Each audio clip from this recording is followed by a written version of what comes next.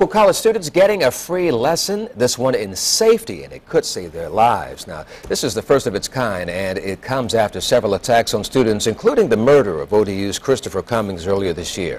10 News 5's Katie Collette, live now at Old Dominion University with the details. Katie, good morning. Good morning, Don. This meeting targeted students from here at Old Dominion University, students from Norfolk State University, EVMS, and TCC. They all learned about preventing crime. The biggest lesson learned? Know your neighbors. It is a shared responsibility by the students in the community to know how to protect themselves. That's why these students joined Norfolk Police for a lesson that could save lives. You have a lot of students that have, they're going to college, they're going away from home for the first time, and they may not be as aware as we would want them to be. This display shocked some of the students at the safety meeting. The colors on this map represent all of the crimes in a 1-mile radius since March 18th.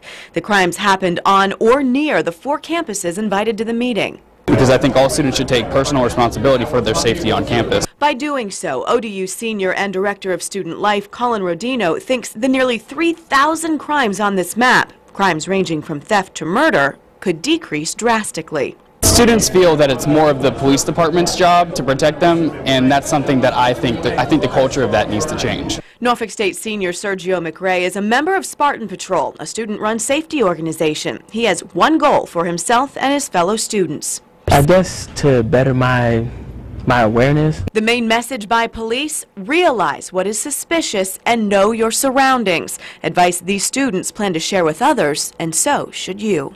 It's okay to feel safe, but it's also your responsibility as a person to make yourself safer. Now, the Norfolk Police Department plans to hold these meetings every month to get input from students. In the meantime, now that school is back in session here at ODU, Rodino plans to survey students about how they feel about their safety. Live in Norfolk, Katie Collette, 10 on your side.